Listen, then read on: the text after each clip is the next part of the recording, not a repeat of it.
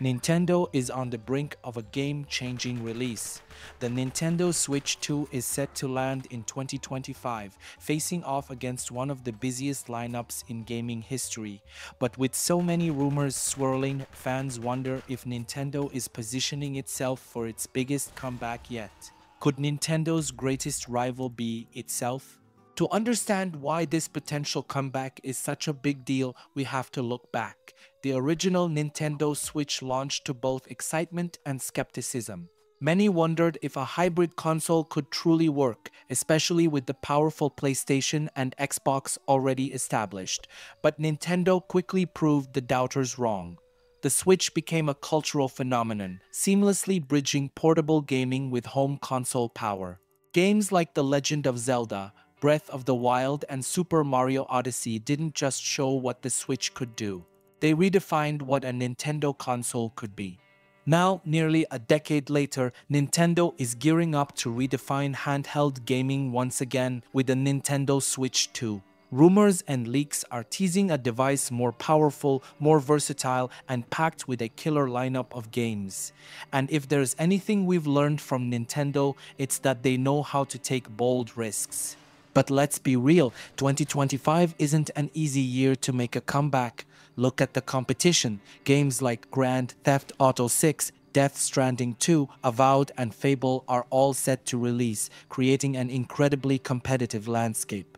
Many of these titles are pushing the limits of graphics, storytelling, and immersion in ways that might make a portable console like the Switch 2 feel outmatched.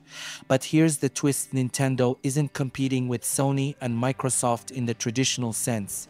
Instead, they're focusing on exclusives and experiences you can't get anywhere else. And that's where Metroid Prime 4, Beyond, and Pokemon Legends Z come in. These games alone are massive draws, and with them rumored to be exclusives for the Switch 2, Nintendo is laying down the challenge. It's not about raw power, it's about creating an ecosystem that players can't resist. Metroid Prime 4, Beyond is highly anticipated. It's been nearly 18 years since the last Metroid Prime, and fans are hungry for Samus to make her return. A new adventure in that universe alone could draw thousands to the console. Then there's Pokemon Legends ZA. After the success of Pokemon Legends, Arceus fans have been itching for a follow-up that expands the series in bold ways. Nintendo knows that Pokemon is one of its biggest powerhouses, and an exclusive on the Switch 2 would be huge, especially for fans who grew up with the franchise. But can these exclusives be enough to take on the likes of Fable or GTA 6? Nintendo is betting on something bigger: innovation. Rumors are circulating about possible upgrades to the Switch 2's hardware, including a larger OLED screen, improved processing power, and even advanced haptics. The idea here isn't just to make games look better, it's to create an immersive, portable experience that feels next-gen in your hands.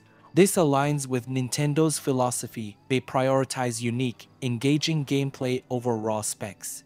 Let's not forget that third-party developers could also jump on the bandwagon. Nintendo has kept its doors open, and if popular franchises like Monster Hunter or even Borderlands drop ports onto the Switch 2, it could create a new wave of interest. Imagine exploring Monster Hunter Wilds in handheld mode, taking down creatures on the go. For fans of action-packed open-world gameplay, this could be the perfect combination of freedom and immersion. So what's Nintendo's endgame? They're aiming to make the Switch 2 a must-have device, not just for traditional Nintendo fans, but for any gamer looking for an experience they can't get elsewhere. The idea isn't just to compete in the console wars, but to carve out a space where they're in a league of their own. In a year like 2025, where blockbuster titles are dropping left and right, Nintendo might just turn the tables by staying true to what they do best: surprising us. The Switch 2 isn't here to be a PlayStation or Xbox killer. It's here to remind the world why Nintendo still matters in the age of high-spec consoles. And if they can pull off that magic, the Switch 2 might just be Nintendo's best comeback yet.